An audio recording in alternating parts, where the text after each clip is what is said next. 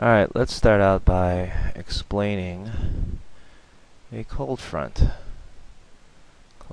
And a cold front occurs when we have a cold air mass pushing back a warm air mass. Let's see, let's draw the warm air mass down here. Okay, and the cold air mass is stronger and pushing the warm air mass back, and because the warm air is warm and warm air wants to rise, it's going to rise above the cold, and it happens at a pretty steep slope because that cold air mass is basically pushing its way underneath it, and the warm air mass is being forced upward.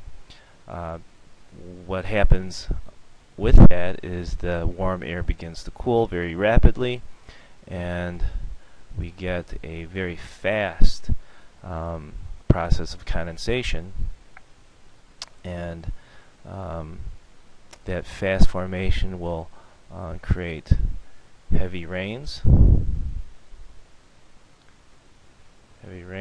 possibly thunderstorms. Alright, so heavy rains, and then maybe some lightning and thunder, something like that. And the front will move very quickly.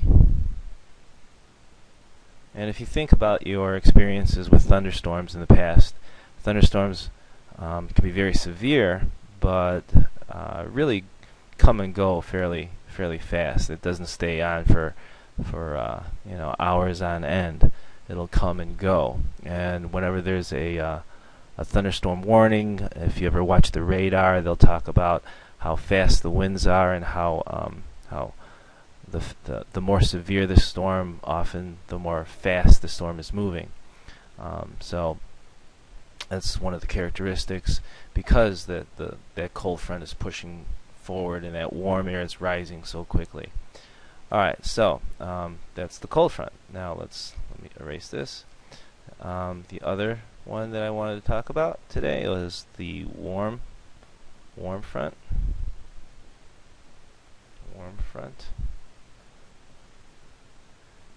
And with the warm front, we get a cold air mass again. But this time the warm air mass is going to be stronger, and the warm air mass is pushing back the cold. But because the warm air mass is stronger, and again the warm air is going to rise above it, it's going to rise at a much shallower slope because that warm air is pushing down on that cold air mass. Again, the warm air wants to rise, but because it's pushing back that cold air mass, it's always also kind of pushing it down. And so we get this very slow, steep angle. And because of that, the precipitation or the condensation that occurs is going to be very wide and also very slow as far as the speed of the front.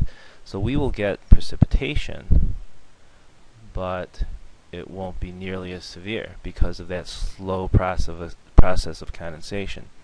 So we end up with a situation of light and often steady rains. So if you think about dark, dreary days where it was cloudy all day long from morning to night, or possibly even for a couple of days in a row where you just get very thick clouds and drizzle throughout the day, or drizzle and then just clouds and then drizzle later on in the afternoon and then maybe later on at night, that was probably an experience of a warm front. Again, it is light, steady rains and very slow moving, so that warm front is going to stay with you for a while, and those rain clouds are going to be very wide and just kind of be stuck over you. and so it's one of those dark days where you can't go out and do anything.